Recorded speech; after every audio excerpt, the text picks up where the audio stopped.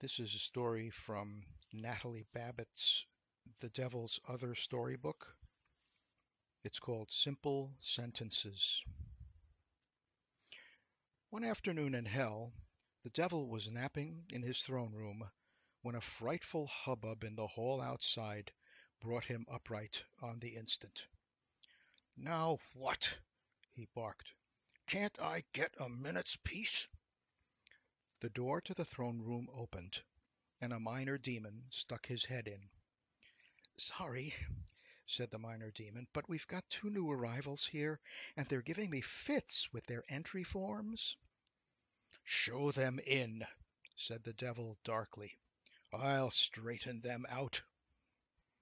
So the minor demon brought in the two and stood them before the devil, where the first one, a shabby, mean-looking rascal, dropped his jaw and said, "Well, I'll be sugared if it ain't old Scratch himself." And the second, a long-nosed gentleman, opened his eyes wide and said, "Dear me, it's Lucifer." Now, the devil isn't fond of fancy names like Lucifer, preferring simply to be called the devil, or once in a while, Your Highness. And he certainly dislikes all disrespectful terms, of which Old Scratch is only one. So he scowled at the two who stood there and said, "See here, I like things peaceful in hell. We can't have all this rattle and disruption." At which the two said, both at once, But, hold on for half a second, can't you?" said the devil testily. He turned to the minor demon. "What have you got on the pair of them so far?" he demanded. The minor demon consulted the sheaf of papers he'd brought in with him. "This one," he said, pointing with his pencil to the rascal, "is in for picking pockets. And that one," pointing to the long-nosed gentleman, "is down for the sin of pride and for writing books no one could understand." "Well," said the devil, "that sounds all right. What's the matter with that?" "But it's not a question of their sins," said the minor demon. "We've known about those for years. What it is what happened up there that finished them off, don't you know? And I can't get their stories straight on that." "Oh," said the devil, "all right." And he turned to the two who'd been waiting there, glaring at each other. "You," he said to the rascal, "what's your story?" "All I know is," said the rascal in a whiny voice, "I was minding my own business out on the public streets when this lardy-dardy lamps me and commences screeching fit to blast your ears. Thinks I, this cove is off his chump. So I do a bunk. But he shags me, and we both come a cropper in the gutter and sap our noodles, and, well, that pins the basket. Next thing I know, I'm standing here ram-feazled and over at the knees, and he's coming the ugly like I'm the party responsible." "What?" said the devil. "If I may be permitted," sniffed the long-nosed gentleman, "what actually transpired is that this squalid and depraved illiterate was on the verge of appropriating my purse when I observed the action at the penultimate moment. And whilst I was attempting to apprehend him, we both seemed to have stumbled on a curbstone, with resultant fractures and contusions, and I find I've been deprived of my life and my hat, in a most abrupt and inconvenient fashion. Surely I can't be censured for reacting with extreme exasperation." "What?" said the devil.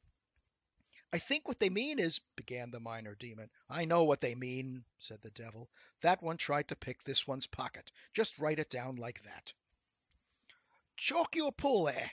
cried the rascal. "You've got it in the wrong box. Maybe I was on the filch, sure, that's my job, but I wasn't after this poor mucked-out barebones, not for toffee. I know his type. More squeak than wool, you can stand on me for that. A barber's cat like him ain't never got a chink into his name. Why, I'd go home by biggest bush if I couldn't pick better than that." "What?" said the devil. "He means—" The minor demon tried again. "I know what he means," said the devil. "He means he didn't try to pick the other one's pocket. A misunderstanding. So write it down like that."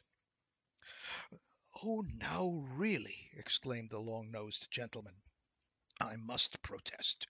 I tell you, I saw this felon's grubby hand reaching for my purse. I am not in the habit of misinterpreting evidence supplied by my own observations. Why, the meanest intelligence could easily discern that the fellow's a thoroughgoing prevaricator." "See what I mean?" said the minor demon to the devil.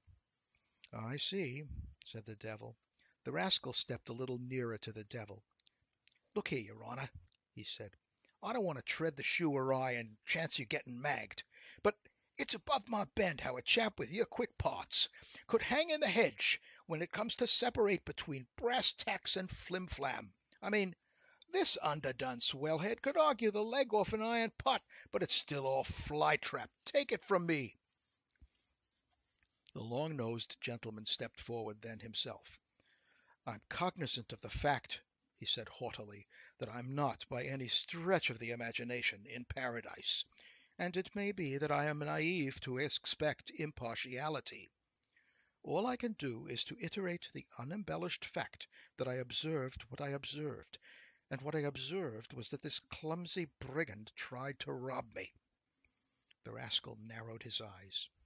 "Handsomely over the bricks there, Puggy," he said in a threatening tone. "Clumsy, am I? Just because you've got your head full of bees, that's no reason to draw the longbow. You never twigged me doing my kind of work. Even if I was on the dip with a piker like you, you wouldn't twig me. When it comes to light fingers, I'm the top Mahatma. No one ever twigs me. So play Tom Tell Truth or else keep sloom." The long-nosed gentleman's face turned very red. "Sir," he said in a strangled voice, "your impertinence is beyond all sufferance. I wouldn't dignify your statements with rebuttals if it weren't that I have such a respect for veracity. And the plain, unvarnished truth is, you attempted to commit a felony." The devil clapped his hands with a sound like a pistol going off. "That's enough," he said. "I've heard enough. The plain, unvarnished truth is that there's only one crime here. Neither of you can speak a simple sentence." And at this they both stopped short to gape at him, and both said, "What?" The devil turned to the minor demon. "Write down," he said, "that what happened was they both tripped over their tongues." The minor demon nodded. "Very well, and what shall I put for their punishment?" For the first time the devil smiled. "We'll put them in together in a room designed for one," he said, "and there they'll stay till it all freezes over down here." So the two were led away, both sputtering with shock, and the minor demon folded up his papers. "I do admire that punishment," he said to the devil. "Thank you," said the devil, settling back to get on with his nap. "It was the simplest sentence I could think of."